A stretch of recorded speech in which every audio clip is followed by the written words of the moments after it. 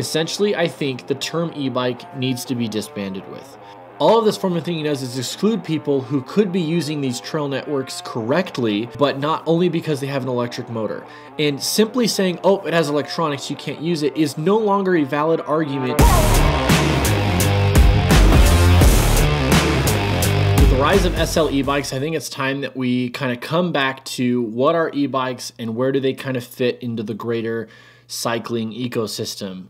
Lots of places still do not allow e-bikes to ride. Some of my favorite places, Jackson Hole, the greater Jackson Hole area, you can't ride e-bikes on mountain bike trails.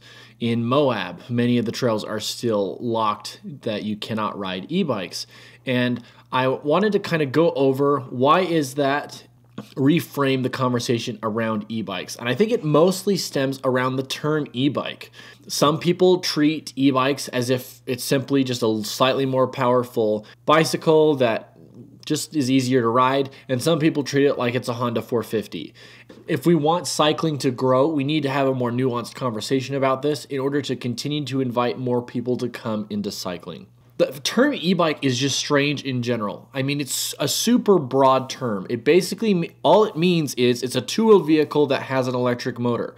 It doesn't say anything about how that electric motor is contributing to the propulsion of the two-wheel vehicle, or in what is the interface of that, whether it's pedal assisted or throttle controlled, because e-bike technically under that umbrella is both types.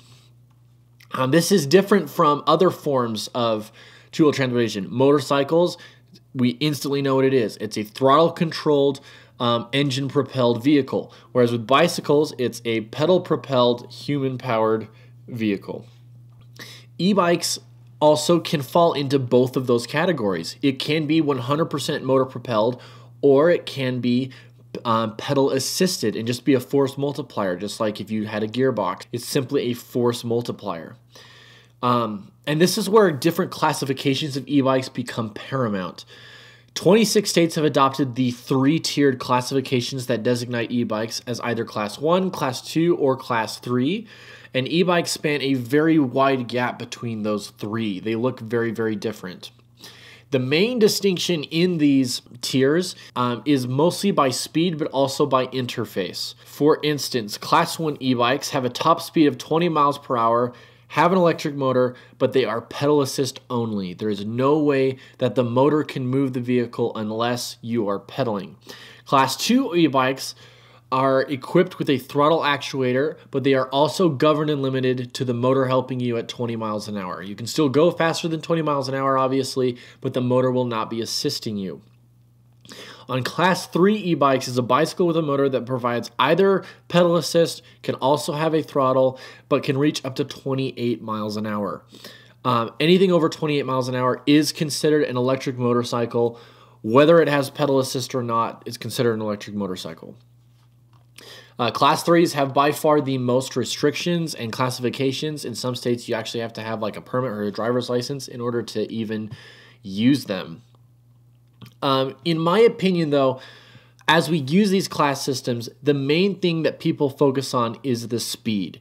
And that kind of is the major flaw of this class system and calling it an e-bike. When someone says e-bike, what you mainly think is faster. You don't think about anything else about the e-bike. It's, oh, it's faster. Just instantly. That's what you think about. And I understand why, because it's the easiest to like see, like, oh, that person's going faster, right?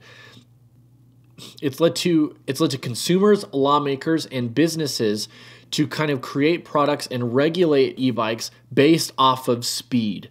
And the reason why this is so important is because people who are over recreational areas or are making new trails, all they are concerned about is the speed of the vehicle. And so they, for the most part, they've just banned e-bikes in general, instead of taking a nuanced approach about what e-bikes should be allowed.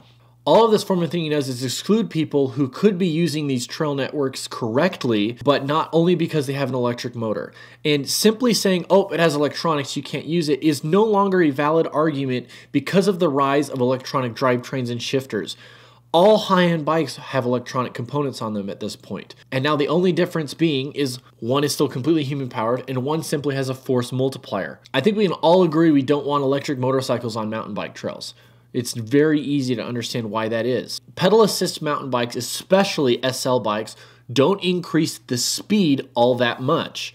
The difference between climbing at 3 miles an hour and 10 miles an hour on a mountain bike trail is really not that big of a difference, especially when you consider that descending speeds are identical between e-bikes and non-e-bikes. They're literally the same. The same cannot be said, though, for throttle-controlled bikes, which makes sense why we wouldn't allow those forms of bikes on more mountain bike-specific regulation trails. Now, going back to where we started, and the rise of SL bikes and their popularity has mostly arisen is not because people want to ride faster. They want to ride with less effort. If they wanted a motorcycle, they would go get a motorcycle. They're about the same price right now. Now, why does this matter? Again, as we've talked about, most places who ban e-bikes do not see the distinction between Class 1, Class 2, and Class 3 e-bikes. It's just no e-bikes whatsoever. And in essence, this is throwing out pedal assist bikes out with the rest of e-bikes. So how can we change and what do we need to do? Essentially, I think the term e-bike needs to be disbanded with. We've come to a point now where we need to really focus on these classifications. Is it a pedal assist bike or is it a throttle controlled bike? The difference between that is the most important difference, not so much that it has an electric component to it or not. And as we can disseminate that information more clearly, I think both consumers and lawmakers will be able to understand and be able to properly permit the proper kinds of bikes into the areas that are more properly aligned to how they're supposed to be used. And if we can do this, all we're going to do is invite more people to join mountain biking, more people to enjoy cycling, and the industry is just going to grow, which I think for all of us is a beneficial win.